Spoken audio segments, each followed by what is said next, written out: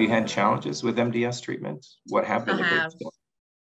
I have. The biggest challenge is infections. Since I'm on 2 different medications instead of 1, my white count has been very, very low, which has caused multiple hospital stays.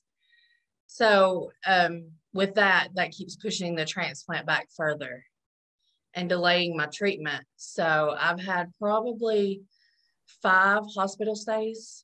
So we're behind on my course of action at this point. Is your transplant date coming up quickly? Well, I actually got the phone call this morning that I'm now a priority since my white counts finally came up. So we are starting all that as of today. That's great news. Wonderful to hear.